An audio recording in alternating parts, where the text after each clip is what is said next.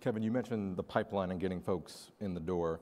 There was an article recently in the Wall Street Journal about Goldman Sachs actually implementing the Rooney Rule. At Facebook, we have something called the diverse slate approach. So basically, no recruiter or hiring manager can actually go through their process without seeing a diverse slate of folks before we make an offer.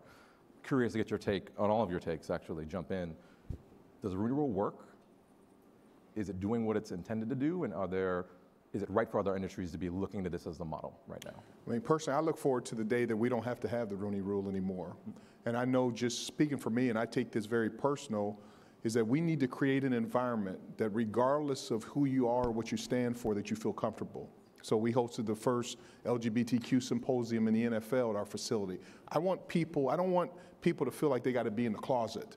I mean, so I think we need to be intentional, but we also need to be aware. I mean, our VP of Finance, Kate Shabilsky, who I believe is still here, was here earlier, she has a young child.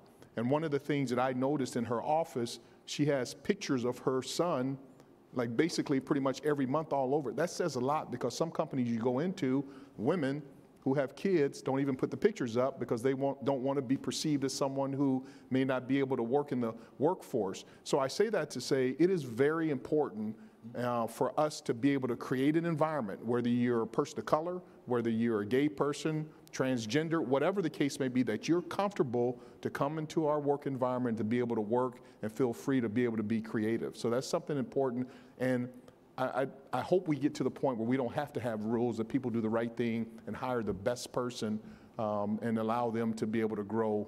But we got a long way to go. Well, and I'd just like to add on that too, like just this whole idea and notion of diversity on its own isn't enough. You have to have a sense and a feeling of belonging, right? That it's okay for you to be there and for you to be your true and authentic self. So it's great to hear that she has that in those pictures up.